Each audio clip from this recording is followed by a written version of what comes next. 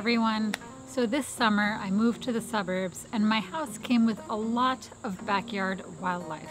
As a result, I've been using one lens almost exclusively when I'm at home. The Sigma 150 to 600 millimeter contemporary lens. This lens right here, which is only off my camera because I'm filming this video right now. After owning this lens for almost a year, I started noticing myself using it less often just because it does get a little bit heavy after carrying it for long periods of time. But now I'm using it pretty much daily, and it's my #1 lens for backyard wildlife photography. My backyard and neighborhood is full of birds and chipmunks, squirrels, rabbits, nearby groundhogs. I say nearby because they're in the neighbors' yards, not mine. The occasional fox or two, and every so often a barred owl. And this is why I absolutely love this lens for backyard wildlife photography. 1. You can use this lens to capture faraway animals that are probably afraid of you. I've used this lens to snap a quick photo of a fox running across the street or a small faraway bird like a hummingbird on the other side of the yard. The ability to zoom in all the way to 600 millimeters is really helpful for timid animals. 2. The lens is heavy, but for backyard wildlife photography, that doesn't matter so much because you can keep the lens and camera mounted on a tripod if you wish. Or just pull it out for a couple seconds whenever you see something.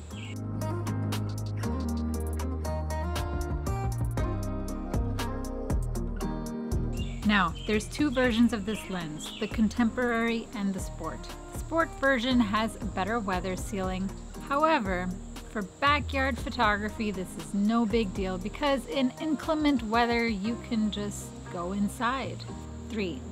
Paired with my Canon 5D Mark IV, I find that the photos I take with this lens come out pretty sharp, even at 600 millimeters as long as the lighting is good. However, the lens will be sharper at 400 millimeters than like 600 millimeters, for example. But for your average wildlife photography hobbyist, this probably isn't a big deal. I still love my photos that I take at 600 millimeters, and if you look at them here, on YouTube or on Instagram, you're not gonna see much of a degradation of quality. If you blow it up, you'll see that. I still love my photos taken at 600 millimeters, and for what I use these photos for, a little loss of sharpness is no big deal. Now, those of you who watched my other videos about this lens already know what I think about it, and my views really haven't changed a whole lot over the past year.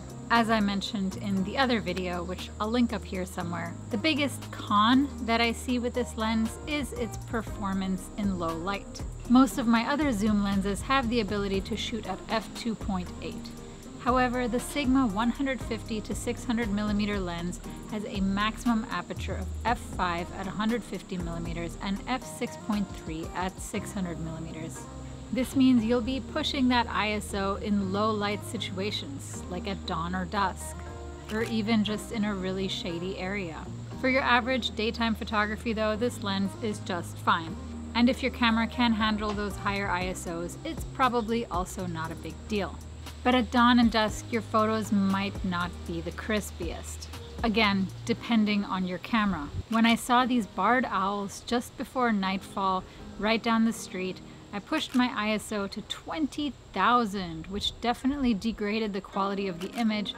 But with a super low shutter speed already, there was no other way I could photograph these owls without any extra lighting. In terms of quality, these are probably one of my lowest quality images taken with this lens just because of the high ISO. But you know what?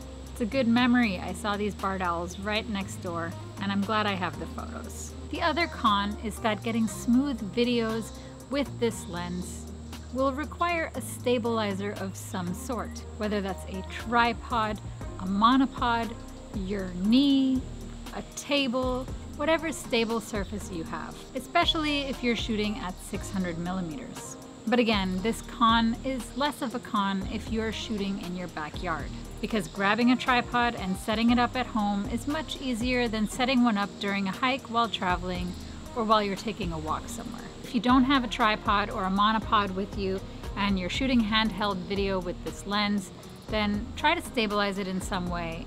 And if your camera allows, then try to shoot in a higher frame rate. This allows you to slow down your footage in post and get some smoother looking shots. If I'm shooting at 600mm, I'll frequently shoot in 60 frames per second and slow down the footage instead of shooting at 24 frames per second. Anyway, one subject that I've been shooting a lot of with this lens is my resident chipmunks. At first, this lens was perfect for chipmunk photography because I could watch them from a distance and catch them in their natural habitat. Well, as natural as it gets around here. Their natural habitat often entailed raiding bird feeders. But after a while, the chipmunks started warming up to me. The peanuts might have had something to do with it. And a lens with this much zoom was overkill, since they would literally eat from my hand, and having this lens next to me was virtually useless because they were too close. Still, I like to put out little props in houses for them and photograph them from a distance with my Sigma. When I'm a bit further away, they act a little bit different than when I am right beside them, and I tend to capture a lot of really funny moments that way. By the way, I created an Instagram and a TikTok account for one of my chipmunks, the chipmunk who lives under my porch, and you can find all of my chipmunk content at Chippy from the Block. If you love chipmunks as much as I do, feel free to head over to those platforms and show my little chipmunks some love.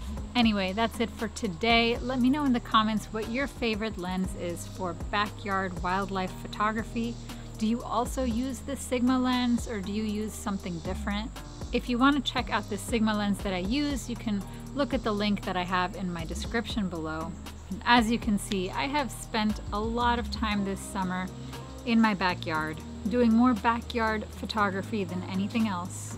And in the past few months, I have definitely photographed more chipmunks than humans. Anyways, like this video if you like it, subscribe if you are new here, and I will see you in the next video. Take care.